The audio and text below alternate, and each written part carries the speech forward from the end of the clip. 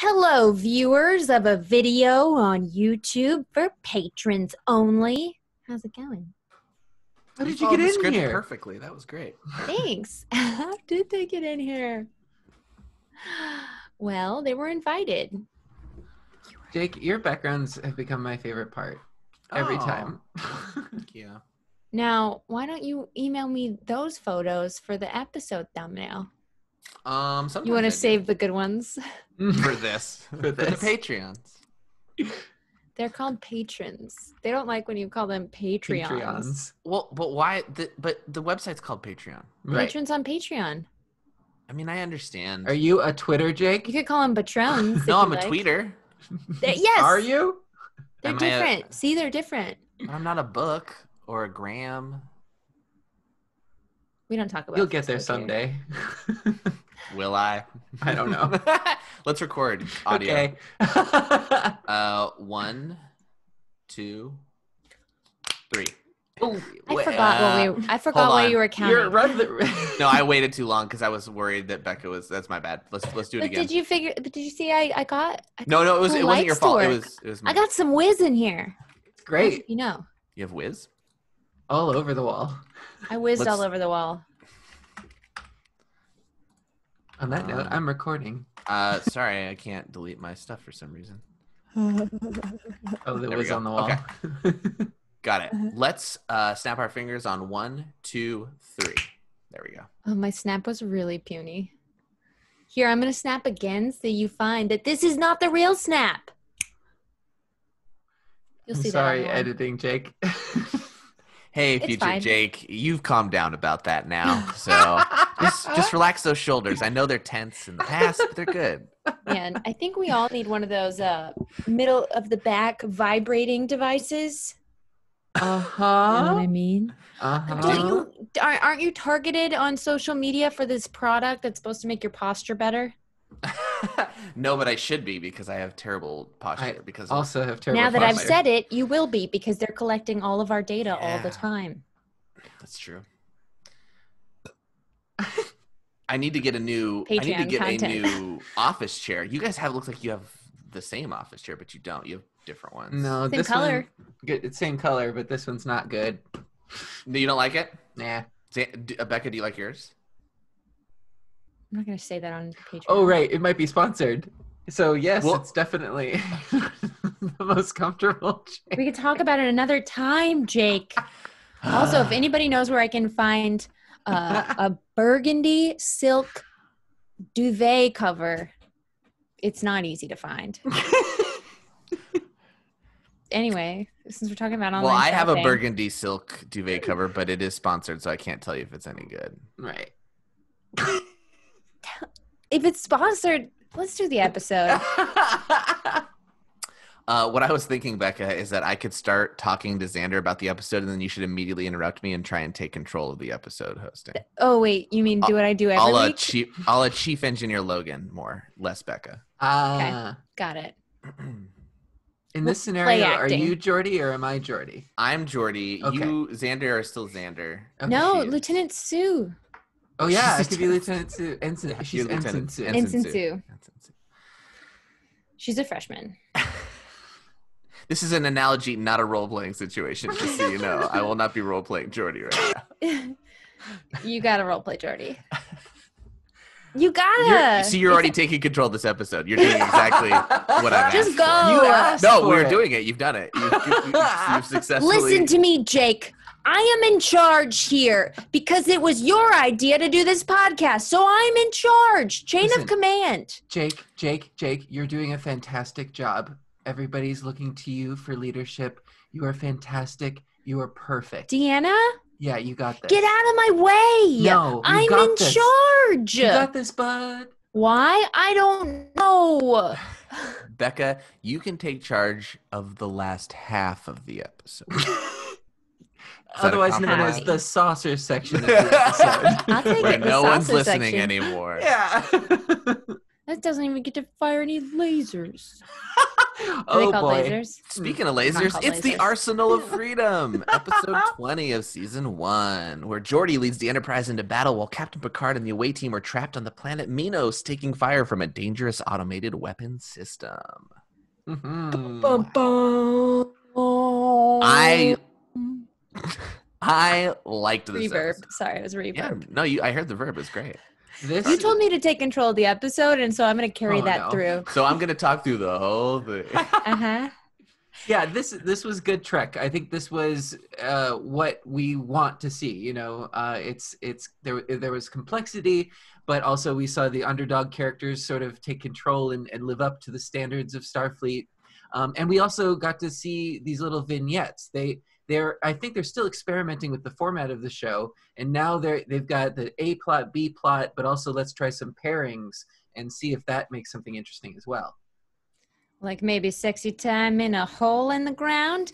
With a broken leg. Yeah. Well, it's a fetish. What? I like that they combined a lot of tropes we've seen before from other media or some that we will see in the future. But they have another time where there's this planet that's all about making weapons and selling them to both sides. We found that in the Benjamin Button episode, obviously. We all know that's the name of the episode, I assume.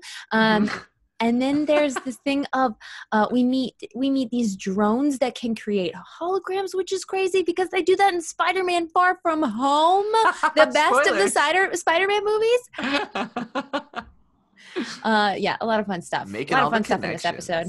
Yeah. That's all they do. And like a web of drones in the sky. That's me. Yeah, this harkens back to sort of like the archaeological find of like a cursed tomb or something like that, where it's dangerous. There's this hologram that's a salesperson that's trying, because that's what the whole thing was. They were trying to sell these weapons, and they sort of have like taken control. So it's like discovering this abandoned civilization or this treasure trove of potentially dangerous items that has become sentient and defending itself. Yeah. I don't want to be rude to the actor who plays the salesman, but I think he definitely started this home business that really blew up, because otherwise you wouldn't ask this man to be the spokesmodel for your brand. Why not? Vincent Schiavelli. He wasn't particularly charismatic to me. That mullet, though. That changed things. He's a pretty famous character actor from the 80s. He's in a bunch of stuff. Yeah. Fast Times at Ridgemont High. He's one of the teachers, isn't he? And One Flew Over the Cuckoo's Nest is the big one I remember him from. Anyway, you're right. He probably isn't the face of your sales operation. Right. He had some charm to him. Must have been a mom and pop thing. That's all I'm saying. I liked his line, "The early bird who hesitates gets wormed." Yeah. That was a great line. Also, peace through superior firepower. Now, this guy really spent some time brainstorming. So let's break it down. So the Enterprise is going after the Drake, which is a ship that disappeared in the system a while ago. They're trying to figure out what happened to it. They find Minos, and despite being told multiple times that there is no life on here, they are actually being hailed. Right. It's an automated system that they find out all the weapon stuff, and so they beam down with a small away team. Riker. Oh my God, did you hear about Riker? He was asked to be captain on the Drake, and he passed it up. Oh my God. And then he's like, I thought it'd be more beneficial to spend some time on the Enterprise. And don't tell me that wasn't a come hither look at Picard. He did. He totally was like, Horny on main. To know you, Jean-Luc. Here's the thing, Riker's See you in my pansexual. quarters. Yeah. I'm fully convinced. Riker just likes everything. See, I thought it was more of a come hither here for like his experience on his resume. He's like, yeah, get over here, line item that I can add to her on Enterprise. Both. Porque no los dos. He is aroused by a line item. That's how pansexual he is. One thing I did like specifically with the away team pairing is Riker listening to Yar, who is the head of security. And so many times Picard has said, like, Riker, lead an away team. And he just is like, bam, bam, bam. But this time Yar has something to say, and he listens to her, which I thought was a great moment to include. She's constantly in charge in this episode in terms of like directing tactics and stuff. Yes. Guys, I'm going to risk answers, but sorry. I'm going to risk some hate in the comments.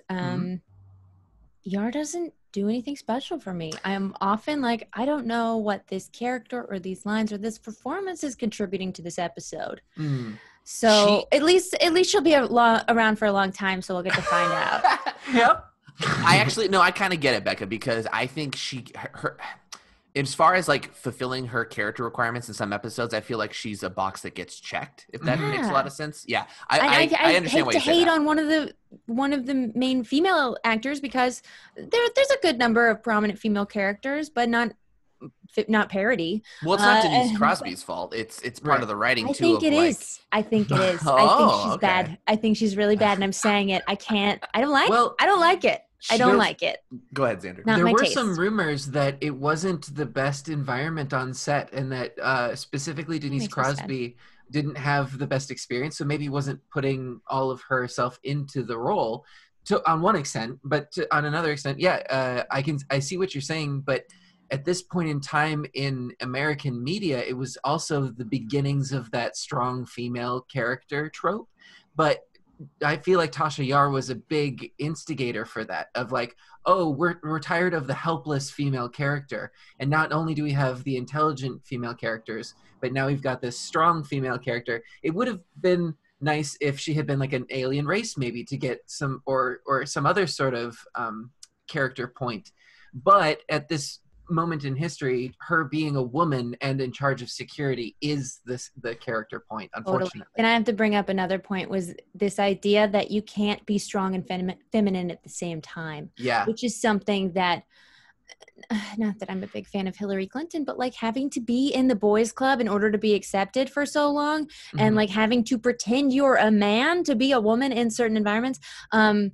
Crusher doesn't have to do that, and Deanna Troi doesn't have to do that. They're allowed to be more feminine because of their specific roles on the ship, are more caretakery.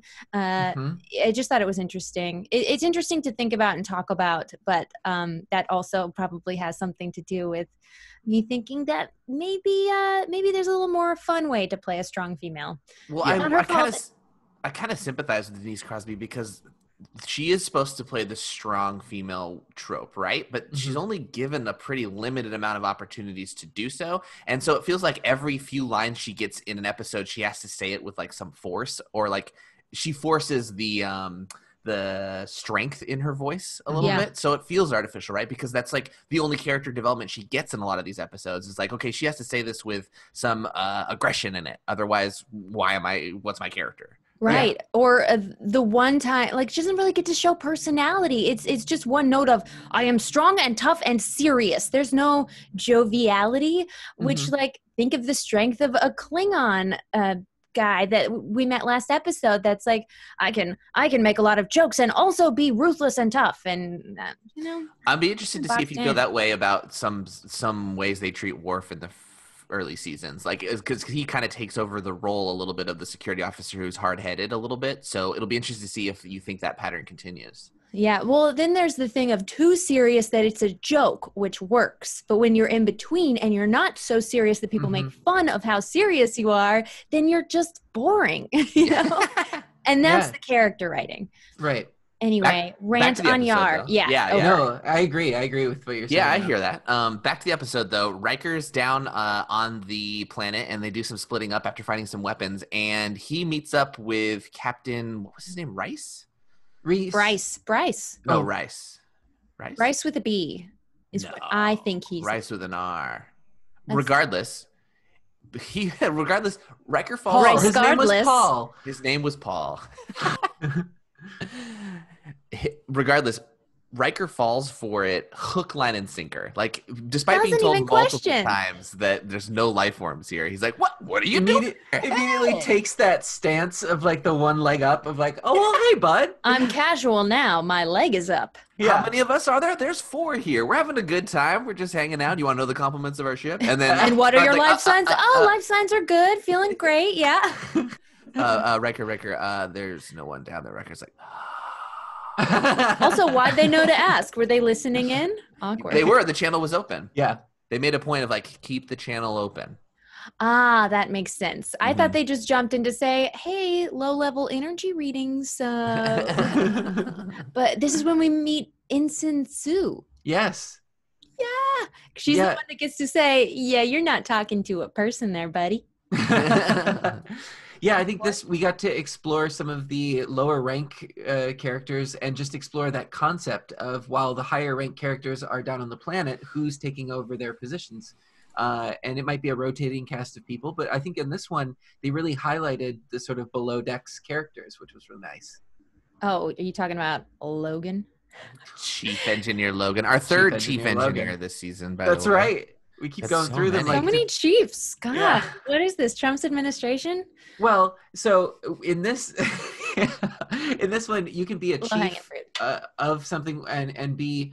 It's a different sort of than an enlisted officer. So you can be part of a department without necessarily being a part of like the system military type. Wait, you can? Mm-hmm. I thought to be in Starfleet, you're in Starfleet. You can't be like... There's like enlisted and officers, a freelancer. right? Yeah. No, you can. They'll pull like scientists and engineers. And Kaczynski was like a freelancer, wasn't he? Yeah. That guy who did the crazy transwarp thing they did? Right. And not all of them are on starships. Right. Interesting. So yeah, there's just a bunch of different ways, and there are families and stuff that are on the ships as well. Man, Logan is he's a guy, it's so easy to hate. They cast him well, they wrote him well. Like, every time this character, and there's a bunch of them, is in an episode of a TV show you like, where you're like, oh, I just want guy.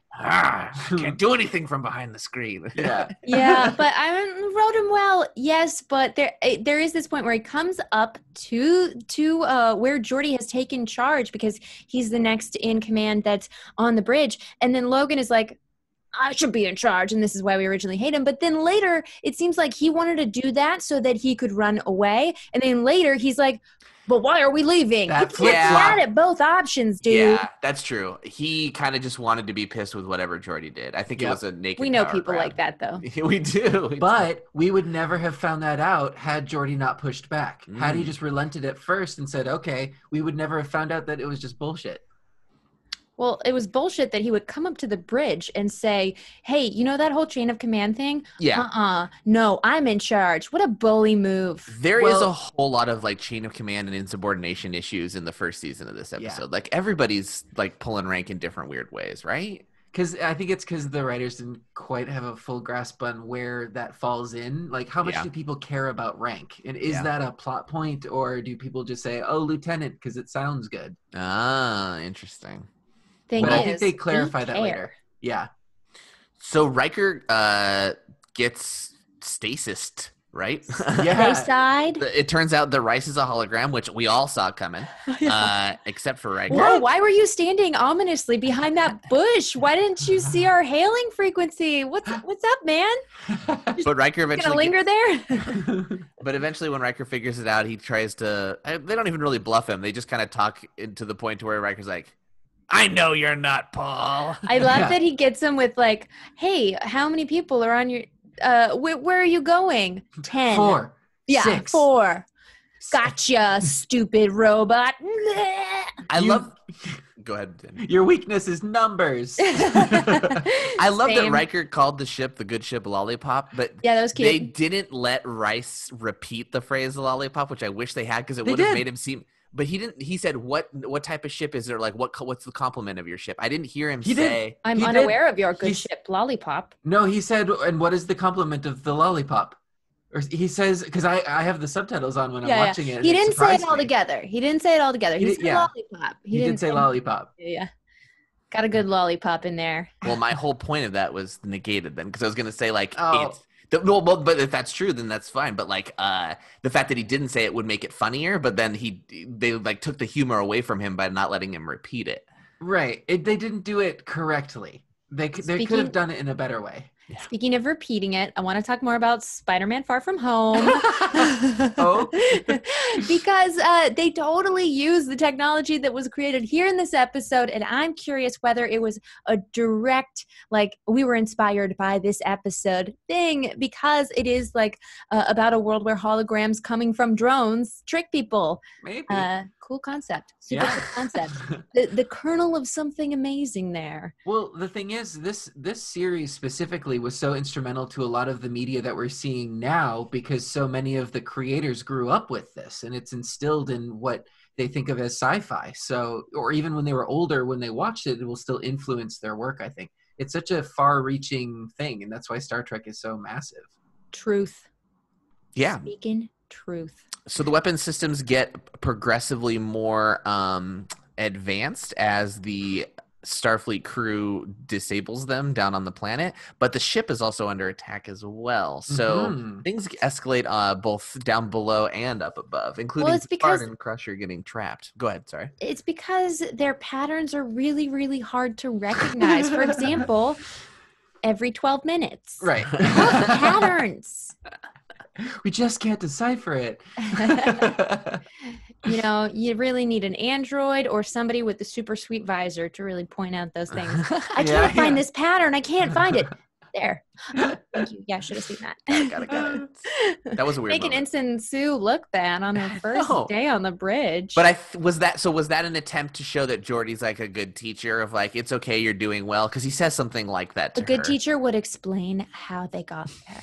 We don't have time, Becca. We have to get onto the plot. No, a good leader, that's different. I have to give props to LeVar Burton on this episode, though, because Geordi's arc was expertly done the whole way through. It was just such a joy to watch. It really was. I had a physical reaction when I think it's like the third act break or the second where he calls Logan up to the bridge because his voice kind of falters a little bit. And you can see the sweat and the I literally said, Geordi, no! Yeah. You're worried for him. Yeah. Oh, I had a visceral reaction when Geordi did the captain's log. I love his voice, and he did a little dad joke. He said, Logan's coming to the bridge, not for a courtesy call. Yeah, super cute. And then he pulls the old switcheroo with like, you can take command of the saucer section, bitch. The saucer? What? Everybody knows the saucer's lame. Yeah, get going to Starbase. Roll that BU footage that we only have a few times. But this was brilliant. This was for him to separate. We forgot that was a thing. We haven't done it since episode 1.5. Yeah. And totally was the move. You've got all these, you're trying to figure out whether you stay to help and fight or go to safety. That's the whole reason they made it split in two. Yeah. And one of the few times they use this answer to a problem, because we only saw it once in the pilot, and I don't think we see it again for several seasons. Right.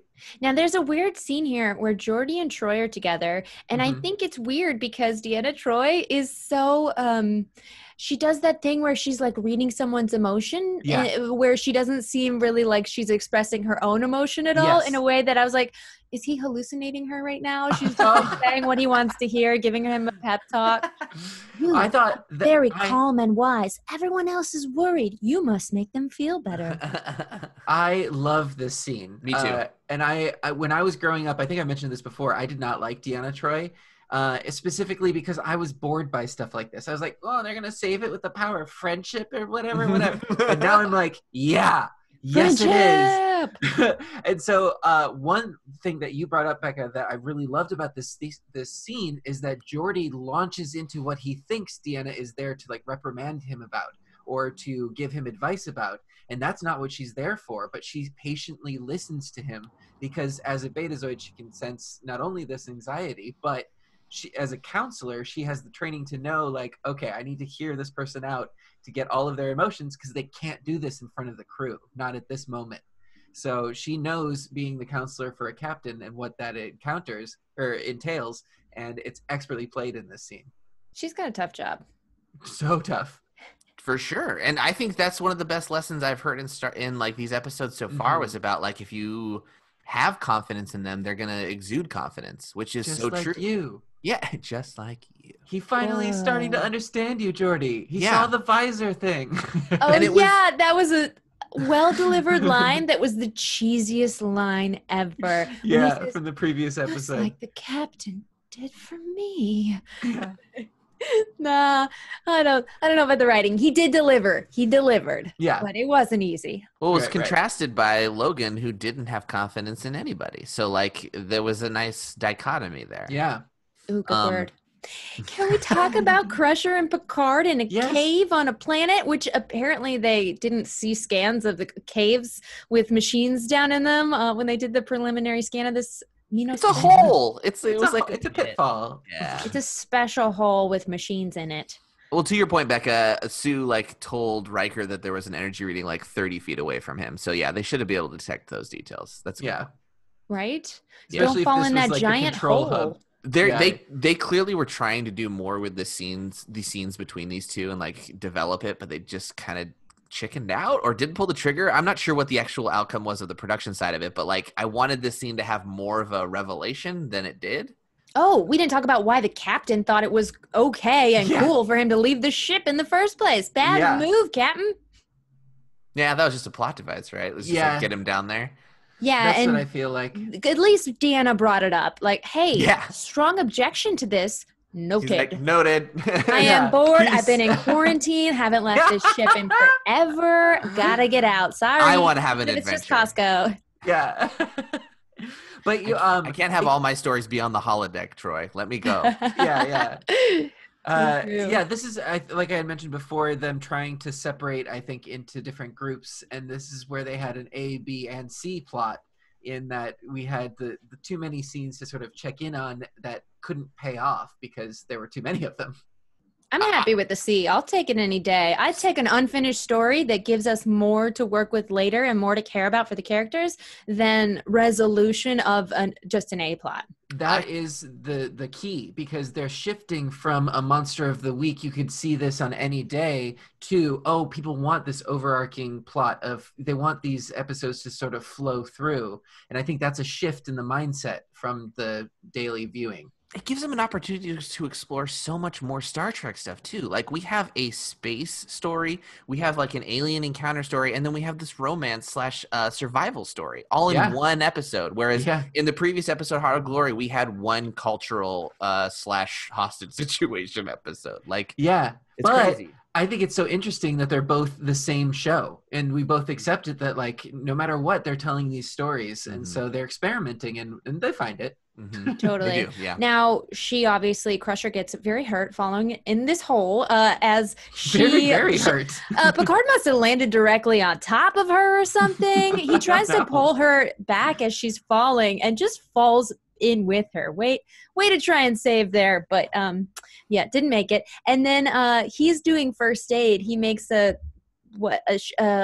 tourniquet, kind of like a but like a sling, a splint out of ripping her jacket. I guess when you're wearing a tight onesie, that's the only option. Well, that's the thing, is she had an extra jacket, so it's I'm gonna take your stuff. No, I do mind, but it's you got an extra layer, right? Yeah. Even though you're freezing to death of shock. Right. And she doesn't give him any advice on the first date. He kind of just figures it out. I thought that was a missed opportunity for her to jump in and be like, "You're doing it wrong. I'm the doctor." Well, I think that's what the herbalism stuff was about, right? Was to show her a little bit, A, backstory, and B, specialty, because maybe he has standard Starfleet training. They want to show that he's capable in those survival situations to an extent. Maybe. Yeah, and he never had asked before about her history growing up on Alveda 3, growing up on a colony where her grandmother had to improvise.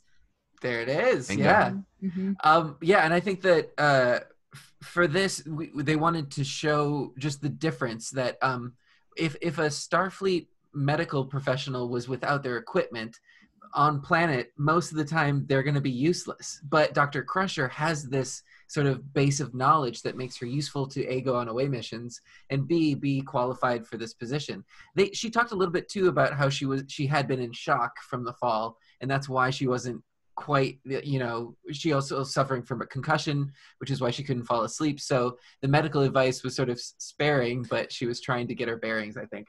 Also great acting from Gates McFadden. Oh gosh, I almost got teary one time looking at her. She was shaking so hard. I was like, oh my god, she's in real pain. Nah, that's just Gateson. Real great. She's Gateson. Just Gateson.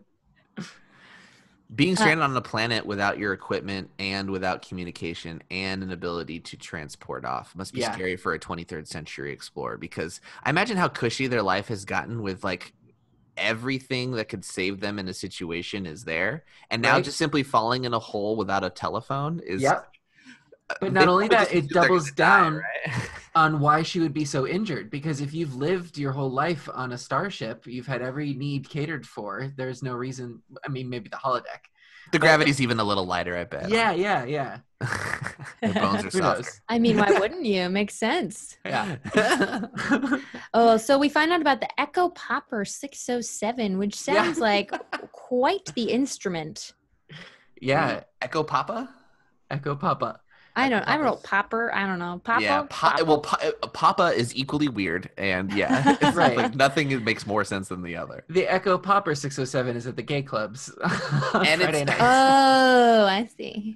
And it's a weapon system that destroyed its creators, presumably, is what it sounds like. Mm-hmm. You poor fools. Your own creation destroyed you.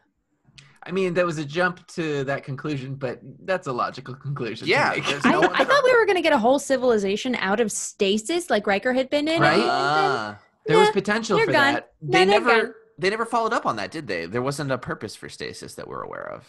Oh, yeah. And the whole crew of the USS Drake, poor Bryce or Paul or whatever his name is. Paul Bryce? He's not coming back. Bryce.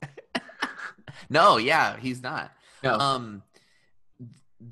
I think from what I read of the production side of this episode was delayed in production because the script wasn't finished. It's one of the few ones where they had to take days off from when they were planning to shoot to do rewrites, which now in what we've been talking about, it's like, oh, it kind of makes sense. I bet a lot of these things came up as a last minute thing, like they bailed on the stasis idea or whatever that was supposed to be.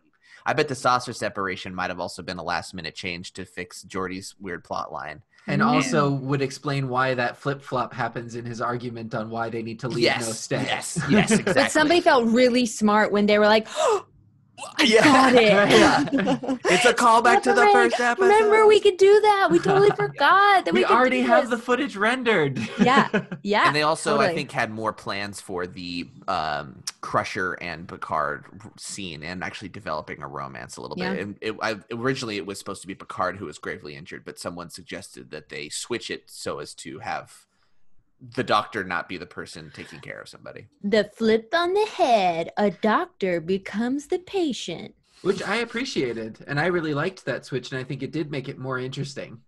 Yeah, totally. I mean, normally I'd say, let's not make her a damsel in distress. Right. But it works because we know what a badass Crusher is. Yeah. I think we also witnessed the moment when Data won over a lot of kids, in my experience, when he leapt down into that hole. That felt like the most heroic moment. 12.75 meters. And we've established that Data is made out of various metals and things like that, is very strong and very heavy, and he lands so close to Crusher. And you could have he almost crushed her. Crushed her, he did.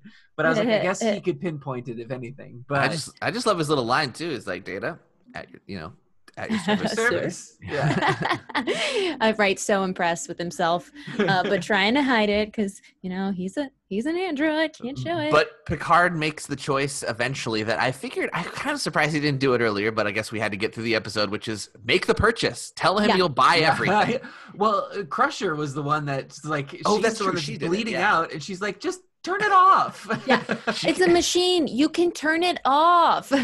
Yeah, what's its end game? She's so weak she can barely remember how to staunch her wounds, but then she's like, just purchase everything. Yeah. Does she? No, I think she just says it's a machine. You can turn it off. And then then Picard figures it out. He goes to him and he says, I'm buying it all, because you can never underestimate the desperation of a relentless salesman. Yep. Yeah. And it's then a good answer to the puzzle. I thought it was a fun solution. Yeah, and talk about fun solutions. Can I say what Geordi does? Mm-hmm. He's so smart. Okay, he says he's got a long shot plan and we don't know what it is yet. And then when he's in his battle side of the Enterprise, not the saucer, the battle bridge. Mm-hmm. I'm gonna call it the legs. And I've never heard it called that, but we're totally calling it the legs.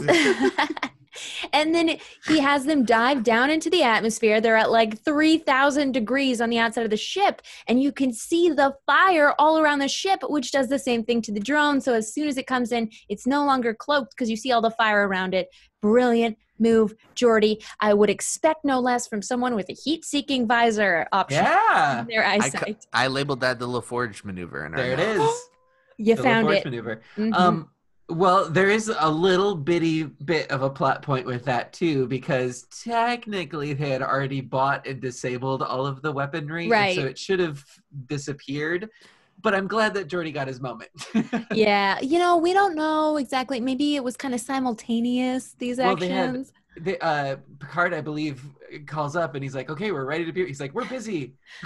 We're taking care of this drone that should have beamed away. Okay, well, maybe that one went rogue because it was evolving on its own. There you go. I figured Picard would have not been able to stop them because he had to enter in all his payment information, and it right. Oh, true. Yeah, it takes third-party verification, especially if you forget your 3 digits on the back. He's making a huge purchase. I mean, this is a big deal. Huge. Yeah, so much Latinum. I enjoyed this episode. I love the pace of it. I love the Star Trek-edness of it, and by that I mean so many different sci-fi things to explore. It was super great.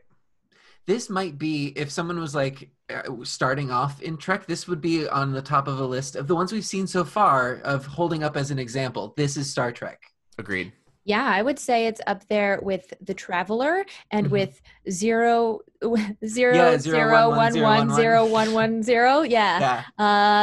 This is definitely one of my favorites so far in these 20 episodes we've done so far. No, holy moly, 20 episodes. Oh my Jesus.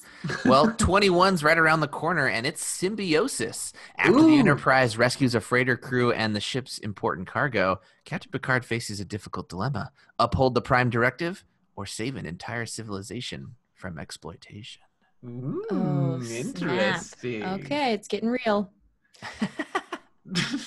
Well, as Geordi actually got to say in this episode, engage.